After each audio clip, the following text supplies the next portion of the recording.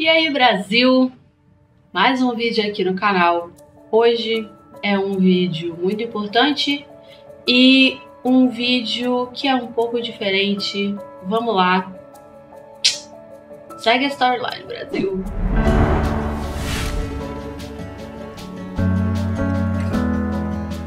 Para esse vídeo eu vou sair um pouco desse enquadramento aqui para vocês entenderem as mudanças que vão acontecer aqui no canal. Vamos ir para outra câmera aqui. Estou com vocês aqui agora. Por que eu mudei de câmera? Porque que eu fiz isso aqui?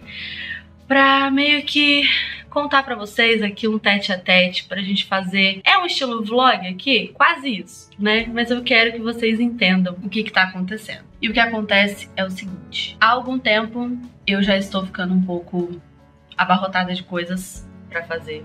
Eu não estou, assim, me dedicando como eu gostaria pra certas áreas da minha vida. E isso tem me cansado muito.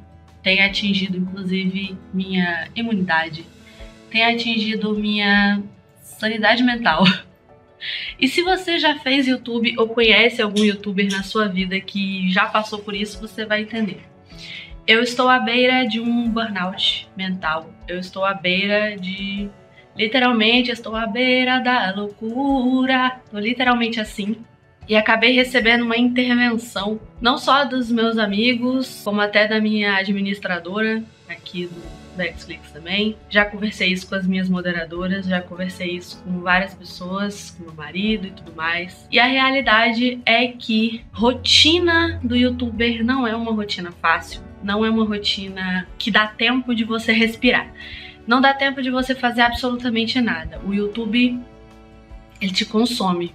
Chega uma hora que ele começa a te consumir. E o que você começa a sentir é culpa porque você não tá dando conta de fazer as coisas que você gostaria de fazer. Você sente que você não está produzindo o suficiente. Você sente que você poderia fazer mais e não consegue. Enfim, são vários sentimentos não muito bons que começam a vir em cima da gente. Sem contar que desde 2023, desde o ano passado, algumas coisas mudaram na minha vida, né? Eu acho que quem me acompanha já tem um tempo já sabe que eu estou escrevendo um livro e que esse é um sonho muito antigo da minha vida. O YouTube é uma coisa que me dá muito prazer de fazer, é uma paixão minha, mas não é o sonho da minha vida. Eu gosto de contar histórias. O The Sims não é uma paixão. O The Sims, ele sempre foi um prazer na minha vida. Ele é um jogo que eu usava para relaxar, para espairecer, né, para contar historinhas que eu gostava também e tudo mais, para exercer a criatividade. É muito bom. E eu comecei a usar o The Sims como uma ferramenta para me ajudar com a minha ansiedade. Quando eu ainda era paciente de quem? Dona Marina, psicóloga do Brasil. Ela me incentivou a usar o The Sims dessa forma. Porém, contudo, entretanto e todavia, o The Sims acabou se tornando mais um trabalho, sendo que o The Sims não me paga, né, gente? Eu não sou participante do EA Creator, o YouTube não paga as minhas contas, eu faço o YouTube porque eu gosto de contar histórias, é diferente, né? Eu não vivo de YouTube, eu tenho meu emprego, eu tenho a minha família, a minha casa, então assim, eu tenho que dividir o meu tempo da melhor forma possível, só que com o YouTube isso não funciona. E eu já estou fazendo isso já tem 3 anos, né, que eu estou fazendo o YouTube dessa forma. Então o The Sims, que começou como uma ferramenta para eu me distrair, para eu melhorar com a minha ansiedade, para me tirar um pouco da realidade de que eu estava muito ansiosa e tal, aquela coisa toda, acabou se tornando uma fonte extra de ansiedade para mim. Porque para criar o conteúdo para o YouTube, eu precisava o quê? Estar no The Sims, gravando The Sims, fazendo as coisas. E uma das coisas que as pessoas que assistem YouTubers de The Sims às vezes não conseguem perceber é que, apesar de o The Sims ser um jogo, e é um jogo que tem muito bug, a gente sabe, né? Muito bug, muito problema, muito essas coisas todas. Quem meio que trabalha com isso ou faz canal disso, a gente não tá jogando. A gente tá criando um conteúdo estrategicamente pensado para o entretenimento de quem tá assistindo. Então a gente pode até estar se divertindo até certo ponto, mas a gente não está fazendo aquilo por prazer como a gente faria normalmente. Então é um tempo gasto com uma energia gasta, com um pensamento, uma criatividade colocada ali, todo um rolê pensado para aquilo. E é uma energia que hoje eu já não posso mais dispensar. Neste momento da minha vida, eu tô numa fase que, eu vou ser sincera pra vocês, eu não estou conseguindo nem abrir o The Sims. Tamanha a aflição que eu sinto da minha ansiedade com relação às cobranças que acontecem na minha cabeça por causa da situação mesmo, dessa coisa de ser youtuber, dessa coisa de ter que sempre postar, dessa coisa de ter que estar sempre criando conteúdo, aquela coisa toda. Então, por conta disso e por conta da minha situação mental, o que aconteceu? Eu tive que escolher. Eu tive que fazer uma escolha por questão de saúde, porque também a minha saúde não está 100%, já tem algum tempo que a minha saúde não está bem, e eu não tenho tempo para cuidar da saúde fazendo tudo isso que eu estou fazendo. A coisa que, inclusive a psicóloga Marina, maravilhosa, falou para eu fazer é: escolha as suas prioridades e estabeleça a sua prioridade. Faça uma coisa só. Não dá pra você querer abraçar o mundo. Então, inclusive, fica a dica aí pra você. Se você tá querendo fazer 1000 coisas de uma vez, faz não. Uma hora vai dar ruim e você vai ter que dar um passo pra trás. Tipo eu aqui agora. Mas é vivendo e aprendendo, né, Brasil? É sobre isso. Então, eu tive que escolher uma coisa pra fazer. Ou eu faço YouTube, ou eu paro de trabalhar para fazer o YouTube, porque assim, o YouTube ele já é um emprego em si, mas ele é um emprego que não me banca. Então, não era exatamente uma escolha, realmente, apesar de eu gostar muito de fazer, é uma coisa que realmente não tinha nem o que escolher, porque eu tenho que escolher o que paga minhas contas e eu tenho que escolher o que realmente vai, a longo prazo, me deixar mais feliz e satisfeita com o sentimento de autorrealização, que é o que escrever o meu livro, terminar o meu livro, lançar o meu livro, que é o meu sonho mais antigo. Eu quero dizer para vocês que eu estava adiando esse momento de chegar aqui e falar para vocês que não é que o Bexflix vai acabar.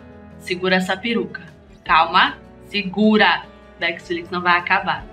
Mas nós vamos entrar em um hiato, pelo menos até o fim de 2024. Eu tô colocando esse tempo para eu poder respirar, para eu tratar a minha saúde, para eu ver como é que as coisas vão funcionar a partir de agora, para eu entender um pouco mais como é que minha vida vai ficar, para eu tentar fazer alguns cursos que eu já estou fazendo, tentar coisas novas, aprender, sabe? Trabalhar um pouco mais, né? Consumir um pouco mais de cultura, descansar principalmente, que é uma coisa que eu não tenho feito nos últimos 3 anos. Curtir a minha família, dar atenção pra minha família e também pegar esse monte de livro que tá aqui atrás, que às vezes eu compro e não consigo porque eu não tenho tempo de ler. Então assim, eu quero também ler os livros que eu tenho aqui, quero ter tempo pra respirar, pra comer melhor, pra me fazer exercício, porque é importante fazer exercício, apesar da gente não gostar muito, né, de fazer exercício, mas tem que, por causa da saúde, né, minha saúde tá precisando, né. Então, gente, é basicamente isso. Então nós vamos fazer um hiato.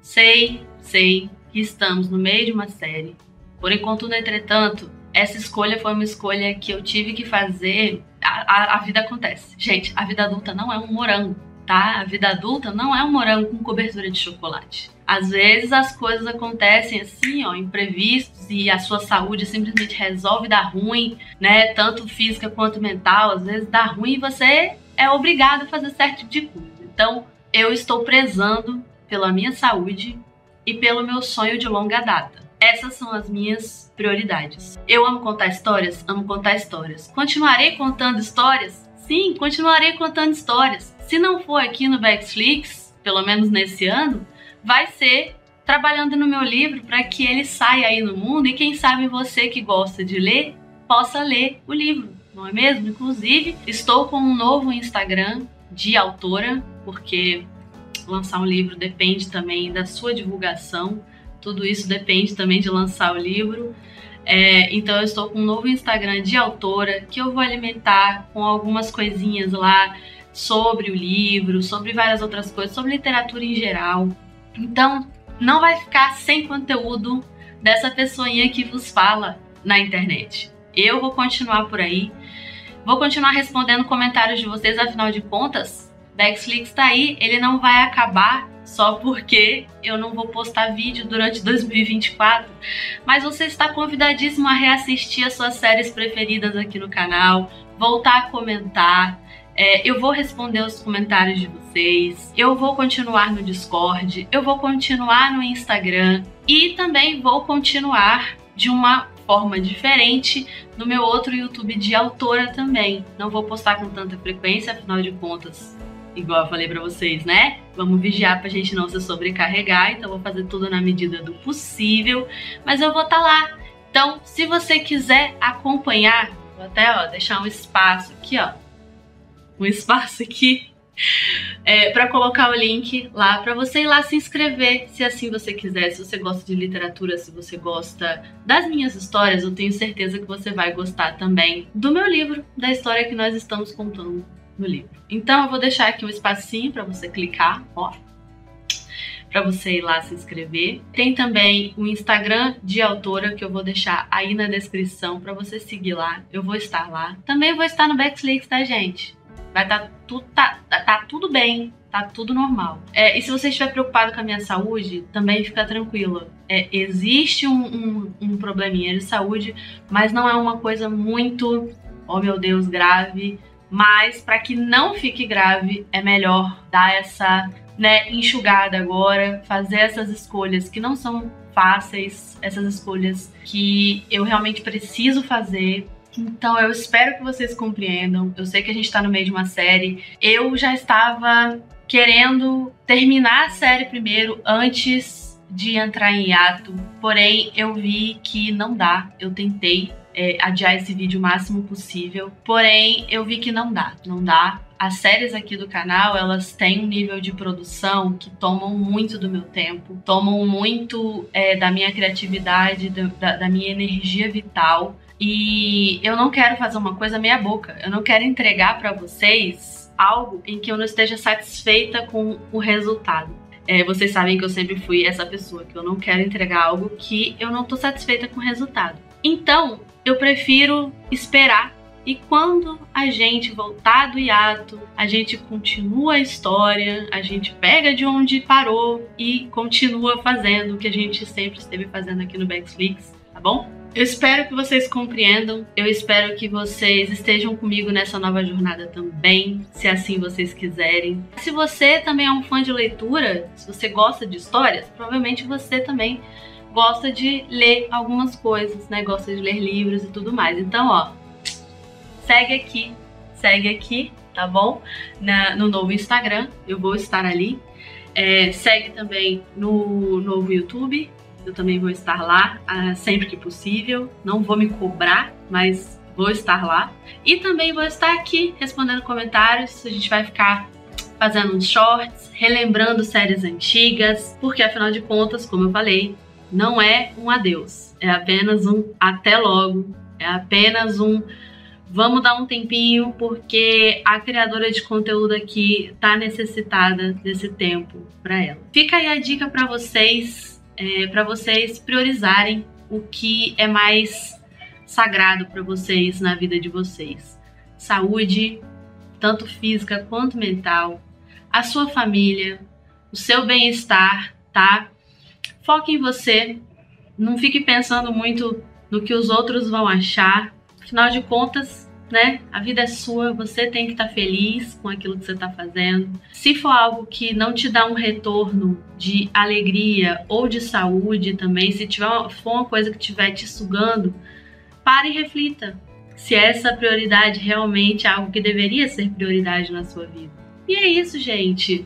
A vida é feita de fases. Então, essa é uma fase em que eu preciso passar. Eu amo o canal Bexflix, eu amo vocês, amo tudo que vocês me proporcionaram, eu amo que vocês gostem das minhas histórias, inclusive foram o amor de vocês pelas minhas histórias que me incentivou a ver que eu posso sim escrever o meu livro, eu posso sim realizar esse sonho, porque existem pessoas aí que gostam do meu estilo de contar histórias, do meu estilo de narrativa, do meu estilo de criatividade. Então, foque nas coisas boas das fases da sua vida.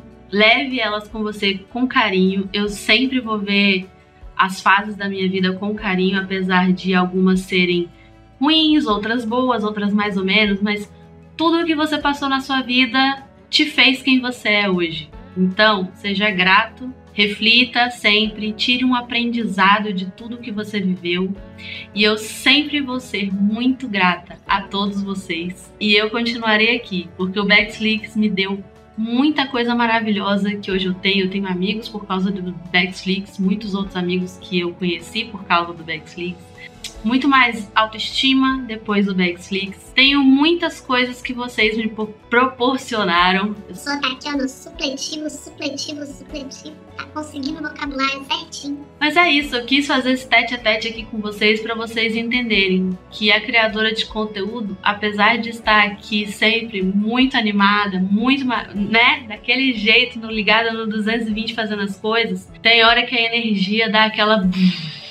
E aí a gente precisa recarregar. Então vejam esse tempo de ato como vamos recarregar a energia, vamos às vezes redirecionar essa energia para um lugar que é prioridade no momento. Quem sabe em breve a gente volta, tá? Então pelo menos até o fim de 2024 eu não vou postar mais vídeos, tá, gente? Porque realmente eu preciso. Podem comentar, podem me mandar mensagem, eu vou responder sempre que possível, tá bom?